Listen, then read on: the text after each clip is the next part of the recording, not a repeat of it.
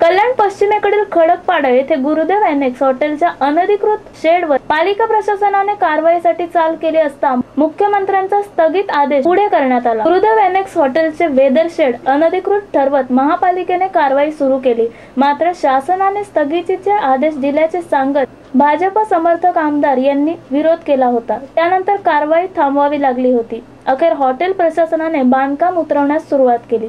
Bureau report, India TV news.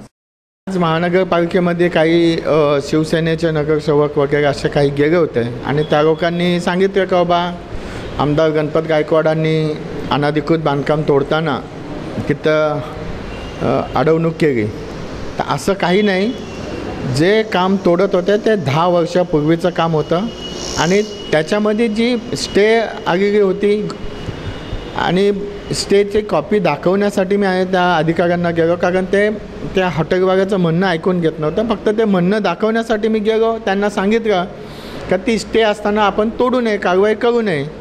आज कल्याण डोंबिवली महानगरपालिकेमध्ये जवळजवळ 10,000 shade असे अनधिकृत आहेत आणि कोणाच्या तरी आर्थिक व्यवहारासाठी कुठल्या तरी माणसांनी पैसे मागितले, पैशाची पूर्तता केली नाही म्हणून फक्त त्या एका हॉटेलवरती कारवाई करणं चुकीचं आहे। जर मी आयुक्तांनासुद्धा भेटून सांगितलं का बाबा तुम्हाला जर खरोखर कारवाई करता येत असेल तर सर्वच पूर्ण कल्याण डोंबिवली महानगरपालिकेमध्ये 10,000 शेडवरती कारवाई होऊ शकते का? मग एखाद्याच माणसाला आपण टार्गेट करू शकत नाही, कारण एखाद्या माणसावरती अन्याय करणं चुकीचं आहे। आणि तरीसुद्धा त्याच्यामध्ये जर मी दोषी आढळत असेल तर नक्कीच माझ्यावरती MRTP अंतर्गत गुन्हा दाखल करावा। पण जे लोक माझ्यावरती गुन्हा दाखल करायसाठी गेले होते त्यांचे ऑफिस, त्यांची घरं, त्यांच्या शिवसेनेच्या शाखा या अधिकृत आहेत का? आणि त्यासुद्धा सरकारी जागेवरती।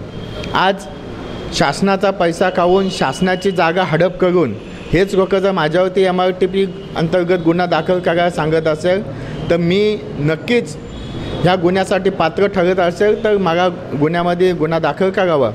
पण याआधी ह्यांच्यावरती पण गुन्हे दाखल झाले पाहिजेत ज्या लोकांनी माझ्यावरती गुन्हा दाखल करण्याची मागणी केलेली आहे। आज बऱ्याच गोष्टी मी म्हणजे सांगू इच्छितो का कल्याण पूर्वामध्ये सचिन पोटे नगरसेवक ह्यांनीसुद्धा आपल्या राजकीय कारकिर्दीमध्ये TDR घोटाळा केलेला आहे आणि त्या TDR घोटाळ्यामध्ये ती वाळदुनीची जी जागा होती त्याच्यामध्ये ते महानगरपालिकेला TDR घेताना ती जागा हस्तांतरित केली पाहिजे, ती हस्तांतरित केली नाही, त्याच्यावरती भरणी केली नाही, त्याची कंपाऊंड टाकून दिलं नाही।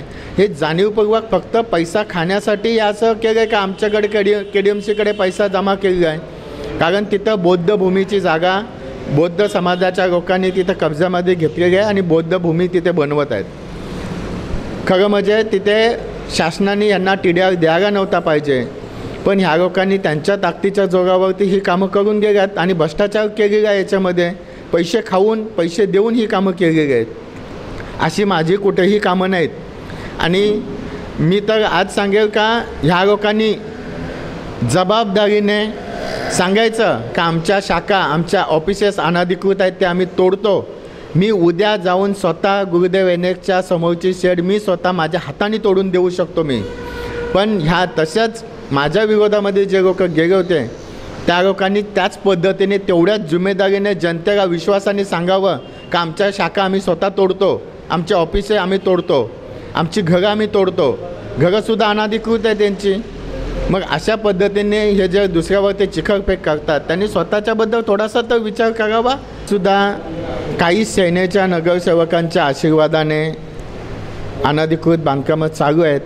आजच्या परिस्थितीमध्ये आजसुद्धा जर पाहिजे तर मी आजसुद्धा मी प्रेसला देऊ शकतो, आजसुद्धा कामं चालू आहेत अनधिकृत। फक्त नगरसेवकांचं नाव नाही तिथे, त्यांची माणसं अनधिकृत बांधकामं करतात। कल्याण डोंबिवली महानगरपालिकेच्या क्षेत्रामध्येच आज अच्छे दिन आएंगे बुरे दिन आएंगे, अच्छे दिन नक्कीच येणार आहेत। मोदी साहेबांनी जे स्वप्न हे केलेलं आहे त्याच्यामुळे त्या सरकारला मी सपोर्ट केलेला आहे। आज कल्याण डोंबिवलीमध्ये चांगले आयुक्त आलेले आहेत, पण त्यांची दिशाभूल करून खरोखर जिथे अनधिकृत बांधकामं होतात तिकडं लक्ष न देता आजच्या परिस्थितीमध्ये जी अनधिकृत बांधकामं चालू आहेत ती तोडली पाहिजेत।